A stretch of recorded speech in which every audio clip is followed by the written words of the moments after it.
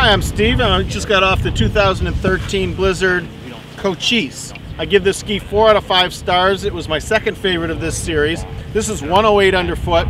I preferred the 98. I found this one a little sluggish. The turns were much wider, but if you're a heavier guy or you like your big wide turns, this would be a great ski for you.